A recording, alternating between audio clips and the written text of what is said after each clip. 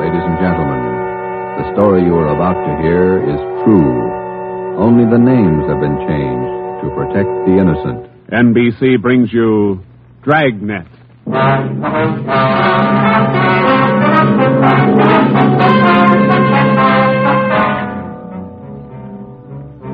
You're a detective sergeant. You're assigned to robbery detail. A ruthless fiend roams the streets of your city masquerading as a police officer. For months, helpless citizens have been robbed, beaten senseless, and kidnapped. The criminal is a twisted genius, vicious, cunning. Your job is to get him.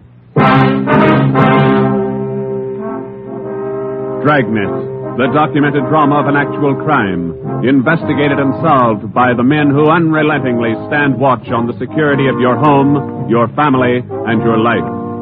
For the next 30 minutes, in cooperation with the Los Angeles Police Department, you will travel step by step on the side of the law through an actual case from official police files, from beginning to end, from crime to punishment. Dragnet is the story of your police force in action. It was Wednesday, June 4th. It was warm in Los Angeles. We were working the night watch out of robbery detail. My partner's Ben Romero. The boss is Ed Backstrand, chief of detectives. My name's Friday. I was on my way back from communications, and it was 11:13 p.m. when I got to room 27A. Robbery detail. Oh, hi, Joe. Hi, Ben. Did you get that message to call home? Yeah, bad news. What's the matter? That doggone kid of mine, chicken pox. Oh, again? Last year it was the mumps. Year before that, the measles. Every time I get set for a vacation, he decides to catch something. Oh, forget it, Ben. Think what a comfort he's going to be in your old age. Go ahead, laugh. You'll find out. Yeah. How are you, Friday? Romero? Fine. What can we do for you? You don't look like you remember me. Oh, no, wait a minute. Name's Savage, isn't it? George? Johnny, Sergeant. Johnny Savage. You remember now? Oh, sure. Those liquor store robberies out in the Wilshire district. About 6-7 years ago, wasn't it? 10 years, Romero. You ought to remember that. You were at the trial. We testify in court every week. 10 years is a long time. It's longer in the state pen. It's a lot longer. Yeah, you cried a little at that trial, didn't you, Savage? You said we beat that confession out of you. Yeah, that's why I figured I'd drop in for a little visit. Kind of apologize to you fellas. You gave me a square deal. I guess I kind of lost my head. I figured I'd apologize. Oh, that's all right, Savage. When'd you get out? A couple of weeks ago. I did it the hard way. Served 10 flat. I don't know my day. You find a job yet? Yeah, Friday. I'm working nights. What kind of a job? Laborer in a warehouse, south end of town. Good. You decided to level? 10 years in prison's a long time. You learn a lot of things. Nights are long, you think a lot. You get things straightened out. I hope you mean that. Sure I mean it, Friday. I've got everything straightened out. I know who my friends are, and I know who to watch out for. You sound like maybe you're on the right track. I got it figured, Romero. Unlike you two fellas, you caught me red-handed, and you sent me up for 10 years. Well, you did all right, Savage. 5 armed robberies. You got off pretty easy. You got a break, Savage. Make the best of it. Sure, I'm not kicking. 10 years, a real break. That's right. Well, just dropped in for a little visit. Maybe I'll see you fellas sometime. All right, Savage? Keep your nose clean? Sure. No hard feelings. No. You just took 10 years of my life, that's all. There's no such thing as a man going through prison without changing. And Ben and I have seen him switch in both directions. Some men learn their lesson after they land behind bars, and when they're released, they turn into good citizens. Johnny Savage was sour. We made a mental note to check him out later on, and then we went down to the record bureau and pulled his coming out mug. That's about all we had time for, because about an hour later, we started to get busy. Hot shot, Joe. Grab it. On the corner of Selma and Naples, the drugstore, 211, and probable attack. On the corner of Selma and Naples, 211. What you got, Joe? Selma and Naples, 211 and attack. Come on.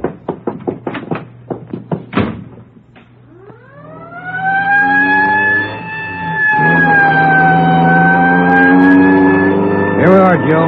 Over there on the far corner. Yeah. All right. Come on. We got the story from the victim, the store owner, Mr. Thomas.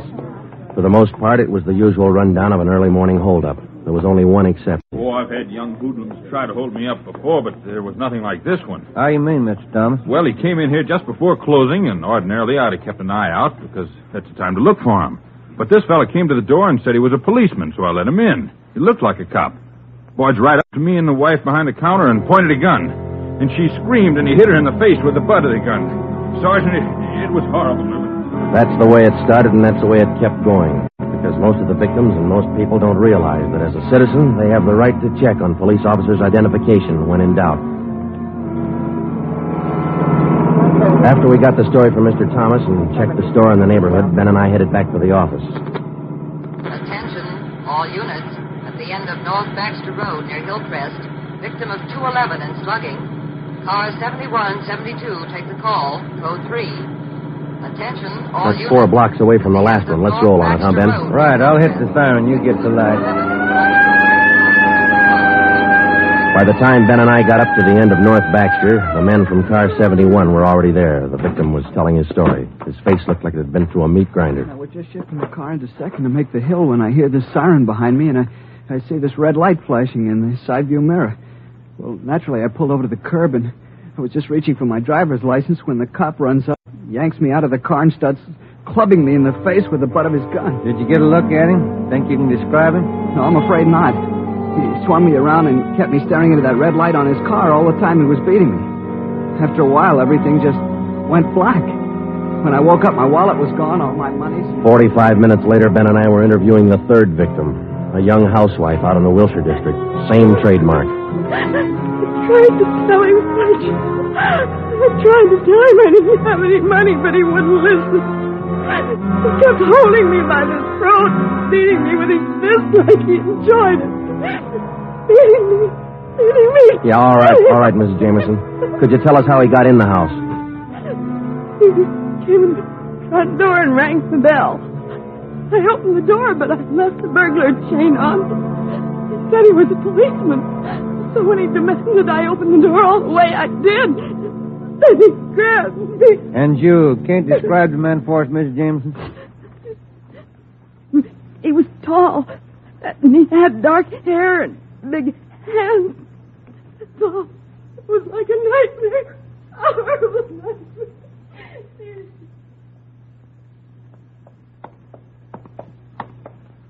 Tall, dark hair, big hands. Your guess the same as mine, Joe?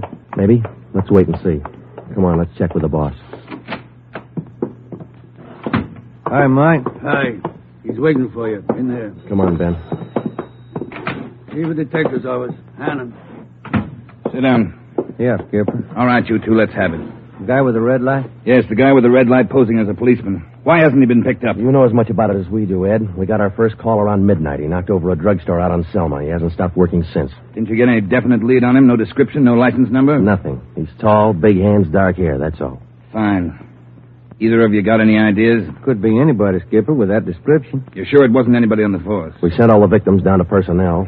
Lowry showed him the mug book of all police officers. Wasn't one of our men. Works fast. Drugstore, motorist, a pedestrian, a housewife out in the Wilshire district. Went right in the house after her. 4 of them, right in a row. 5. Huh? There's a 20-year-old kid in the next room. Came in just before you got here. A couple of hours ago, he was sitting in a car with his girl up in Mulholland Drive. This red light bandit comes along, slugs him, and kidnaps the girl. Kidnapped? She still missing? Not a trace. When did this happen? A couple of hours ago. They brought the kid over from Georgia Street Hospital. We can talk to him now. He's had a bad time. Right in here. Okay. Pete, we're going to have to ask you a few more questions. Oh, yeah. Okay. It feels a little better now. This is Sergeant Friday and Sergeant Romero. Hi, Pete. Hi. Can you tell us what time the trouble started? Oh, about 10:15, 10:30. Sally and I were sitting in the car talking about where we were going on our honeymoon. We're going to be married next month. And then this car pulls up behind us and starts flashing a red spotlight on us, and a guy runs over and pulls open the door. He said he was a cop. Did you get a good look at his car, Pete? I think it was a black sedan. Did you get a look at the man, Pete? No, I didn't. It was pretty dark, and he kept me staring into that red spotlight. It all happened so fast. Then he started slugging me, and I went down. What happened then? Well, the next thing I knew, Sally was screaming. He had one hand on her throat, and he had her backed up against the side of the car. He was beating her with the other hand. Some kind of a short billy club. Well, I got up and I started for him, and he slugged me again. When I came to, Sally was gone. Anybody check the area up there, Ed? Yeah, Davis and Griffin. Didn't find a thing. Oh, Sergeant, you gotta find it. You got to. I wouldn't know what to tell her folks. I wouldn't know what to say. That's all right, Pete. We'll find her. You take it easy. Got a hot shot, Ed, up on Summit Road near Westmore. A woman, unconscious. Ambulance follow-up. Possible dead body. All right, Hannon. Look after Pete here. Friday, Romero, let's go. Up ahead, Romero, to the right. Okay, Skipper. Yeah, there's the ambulance and the cruiser car. You're a lonely-looking spot. All right, come on. Hiya, Doc. What'd you find? Hiya, fellas. Right over here. Just going to take her in. Where'd you find her? Over there, by the side of the road. Somebody driving by saw her. They called us. Any identification? This bracelet on her wrist. To my dearest Sally, from Pete. December 25th, 1947. That's a girl, all right. What are the chances, Doc? I wouldn't bet on them. Pretty bad shape. Well, have you seen enough? Yeah. Friday, Romero, call the crime lab and check the area for footprints and tire tracks. I'll ride back in the ambulance with the girl. If she regains consciousness, I want to talk to her. All right? Okay, Ed. I'll meet you in the office by 8:30. We're working straight through till we get this guy. See you at the office, Skipper.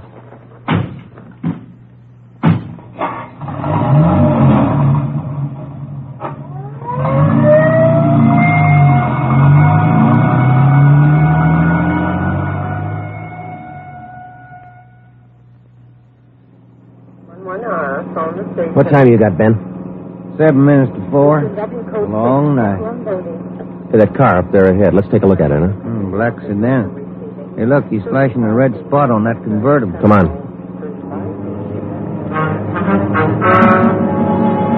You see this, Joe? It's pulling away. Get that gas pedal down to the floor. It's already there. He's turning off right. Hit the siren. I'll get the light. We're gaining a little, Ben. Next corner to the left. Joe, where'd he go? The fancy driver. Try the alley up ahead to the left. Must have turned up that cross street. Get through the alley and double back on him. Right. There he is, Ben. Look out. Watch it, Joe. Watch it. He's going to ram us.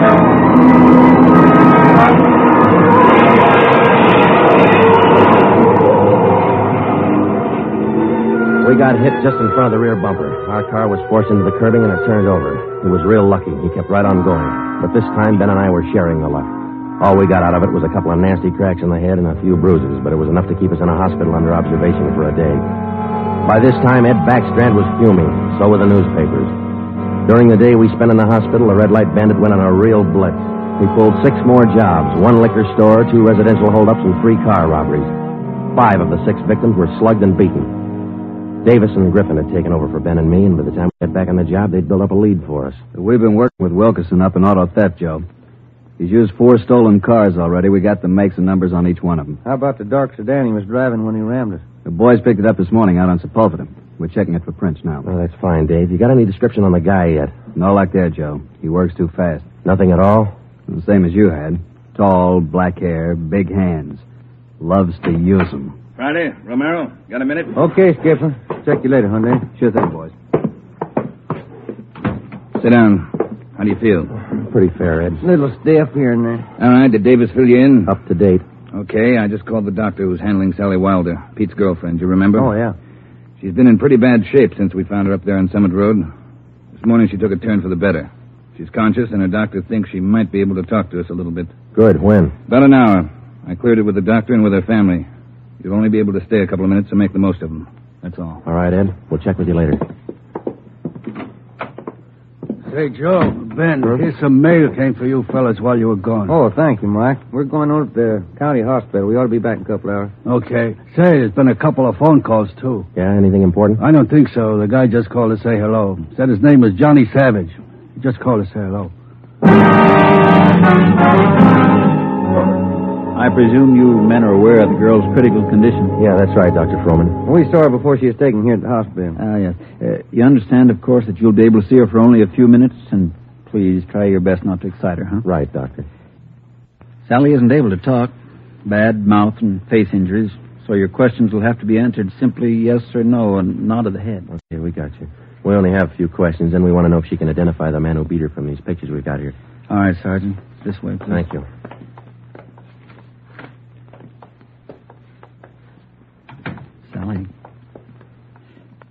Sally, these gentlemen are from the police department. They'd like to ask you a few questions. Now, there's no need to be nervous or afraid. Just simply nod your head yes or no.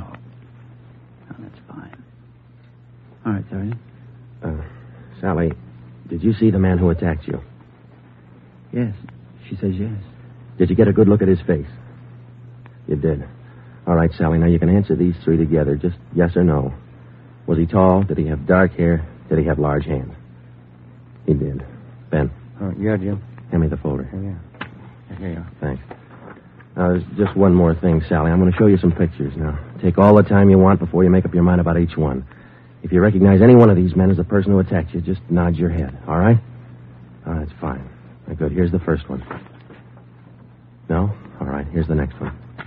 No. How about this one? No? All right. Here's another. You recognize him? This was the man? Are you sure, Sally? Thank you. That's all. Let's go. Did you find what you wanted, Sergeant? Yes, Doctor, we did. Here, it's this one. Nice-looking chap. Who is he, Sergeant? His name's Savage, Dr. Froman. Johnny Savage. When we got back to the office, we checked in with Ed Backstrand. In 5 minutes, an all-points bulletin and a full description of the suspect was broadcast to every radio car, every motorcycle officer, to every sheriff and law enforcement agency in Los Angeles and Southern California. By nightfall, our manhunt was on. More than a dozen extra patrol units were called in for duty that night, and when they pulled out of the police garage, the name, the picture, and the full description of Johnny Savage was in the possession of every officer. The same for the patrolmen, whether they walked a beat downtown or out in the residential areas. The picture of Johnny Savage went with them. Everything was done that could be done. On the second night of the manhunt, far out on the edge of town, Johnny Savage, the red light bandit, got his 12th victim, a 63-year-old storekeeper. Attention, all units. 939 Markham Street, near Clark. 211 and slugging, code 3. Ambulance dispatched. All units. 939 Markham Street, near Clark.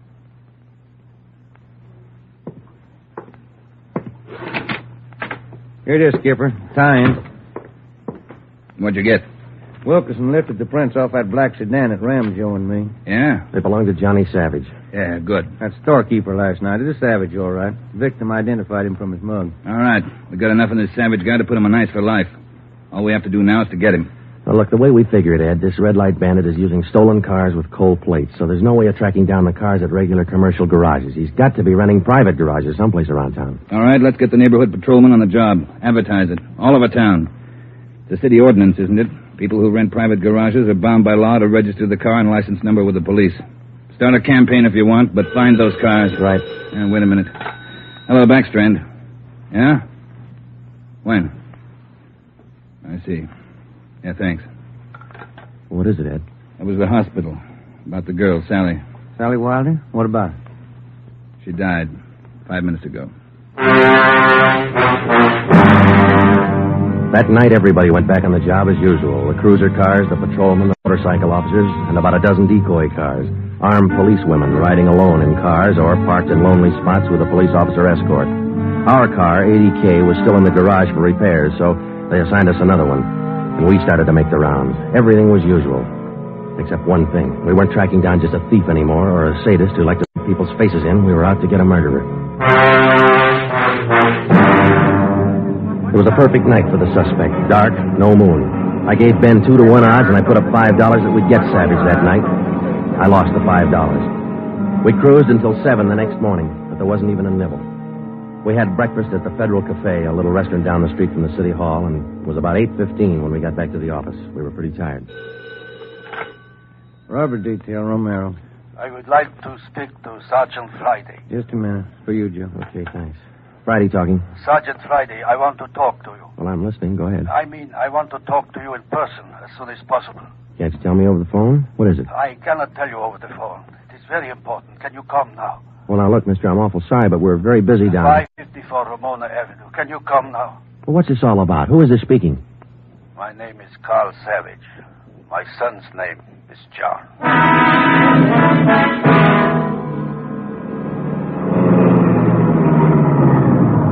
Here it is, Joe. Neat-looking little place. Yeah.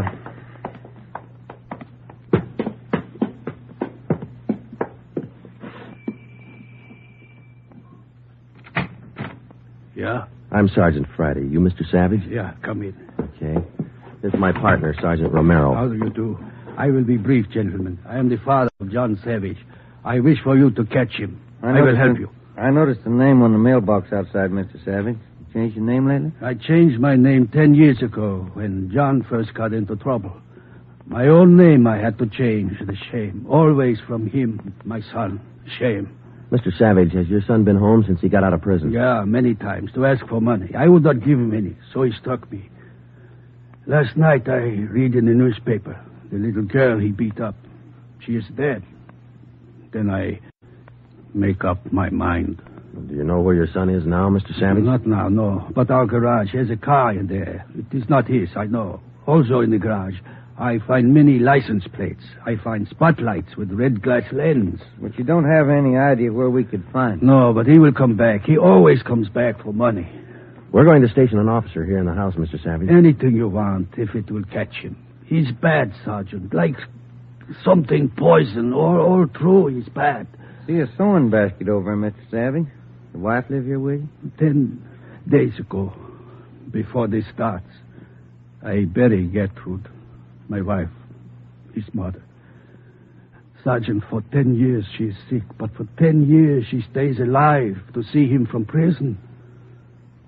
10 days ago, she died. He did not even come to the funeral. Did your son have any idea that you might call us? No, I don't think so. But when you catch him, give me a gun. With my own 2 hands, I will kill him. Johnny Savage. Before we left, we called Ed Backstrand and we brought him up to date. He sent 3 detectives out to relieve us, Davis, Griffin, and Marsh. We told them to keep an eye on the house and the stolen car in the garage. That night after dinner, Ed Backstrand, Ben, and I went out and relieved them. We parked the cruiser car in the garage next door, and then we took up our post. Carl Savage had a light supper, and then he went to bed about 9. The 3 of us sat at the front windows in the darkened house, and we waited. Ben kept his eye on the garage. Outside, across the city, the manhunt continued as usual. 3 hours went by. The waiting got monotonous. Brandy, Romero, look alive, will you? Oh, yes, Skipper. I'm sorry. That clock's enough to put anybody to sleep. Yeah, what time you got? 12:23 a.m. Thanks. The clock kept ticking. We were tired. We took turns keeping each other awake. At 10 minutes past 2, I looked at my watch, and then I settled back and tried to find some kind of a comfortable position. They started so faintly, it was just like the ticking of the clock. Same rhythm. And then they came closer, and the sounds got out of rhythm. Backstrand's head came up with a snap. Brandy, Romero, you hear that? Yeah, Ed. Get up to the window once the curtains. You see anything? Yeah. Yeah, somebody's coming. Savage? Can't tell. Wait a minute, he's slowing down. He's going up the driveway to the garage. He's going inside. That's him. Come on. Watch it, he spotted us. He went over that fence into the yard. There he is, Friday. You hit him, Joe. Maybe. He's going for the street. He's headed for that car, Ed, that sedan up on the corner there. Yeah, Romero, go back and get the car. Right, Skipper.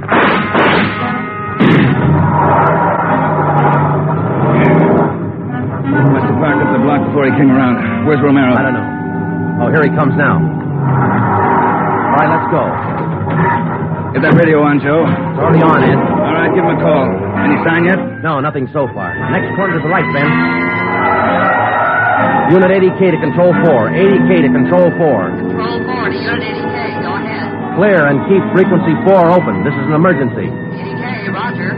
Frequency 4, open and clear. Attention, all units on frequency 4. Stand by. 80K, go ahead. Yeah, there he is, Friday, up ahead. Dark blue sedan. Control 4. We are in pursuit of a possible red light bandit. Suspect is driving a dark blue 1949 sedan. License number in the 7 column. 61 Robert 784. Use caution. Suspect is armed. Code 3. Attention, all units. Attention, all units. Unit 80K now pursuing possible red light bandit. Suspect is driving a dark blue 1949 sedan. License number in the 7 column. 61 Robert 784. Use caution. Suspect is armed. Code 3. Your location indicates. Control 4, we are headed east on Wilshire Boulevard, crossing La Brea. Attention, all units. Suspect is headed east on Wilshire Boulevard, crossing La Brea. Watch it, Romero. Don't lose him. I see him, Skipper. Control 4, still pursuing red light bandit. Headed east on Wilshire, now crossing Rossmore. Attention, all units. Suspect is still headed east on Wilshire, now crossing Rossmore. Suspect is armed. Use caution. Code 3. That truck pulling out up ahead. Hit the siren, will you, Skipper? Hold on, it's a tight squeeze. Leaning on, Romero. A lot of traffic up ahead. He's got to slow down. Control 4, suspect headed east on Wilshire, crossing Western Avenue, closing in. There he goes. Took a right down Sherman Alley. The dead end. Yeah. Control 4, suspect turns south into Sherman Alley, closing in on suspect. Attention, all units. Suspect has turned south into Sherman Alley. Suspect is trapped. Converge on Sherman Alley. There he is, Skipper. Pulling up ahead. He's jumping out. All right, take the mic, will you, Ed? Here. Come on, Ben. I'll direct the other cars in. If you need help, holler. Right, Skipper. All right, which way to go, Ben? Down between those buildings. Come on. Starting up the back fire escape. All right, keep him busy. All right, Savage, come on down. He wants to go the rough way. One more chance, Savage. Come on down. No use, Joe. He's heading up for the roof. Come on. He climbs like a monkey. Come on, let's get him. Here, I'll give you a hand. Here's the roof. Where'd he go? I don't know. Let's spread out. All right, Savage, you're through. Throw your gun out and come out with your hands up. Watch it, Joe. He's running for the edge. He's going to jump. I'll get him. All right, up, guy back here. You lousy copper, you dirty, lousy cop. I'll kill you out. You're through, Savage. You're through.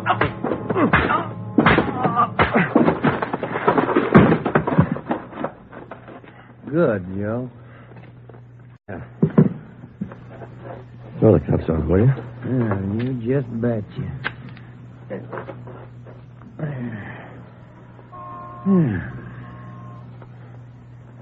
You want to smoke? Yeah, I can sure use one. Thanks. Quiet up here. Yeah. I was just thinking. Well? Carl Savage, this guy's father. Mm-hmm.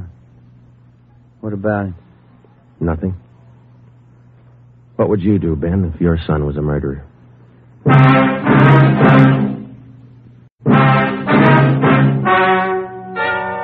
The story you have just heard is true. Only the names were changed to protect the innocent. John Savage was tried and convicted of murder in the first degree. He was executed in the lethal gas chamber at the state penitentiary.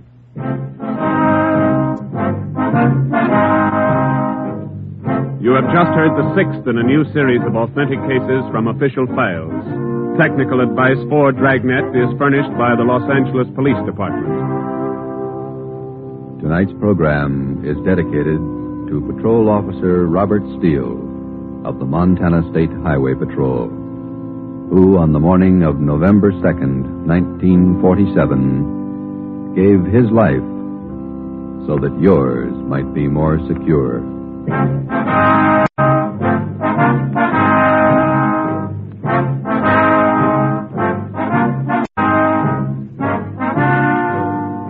Dragnet came to you from Los Angeles.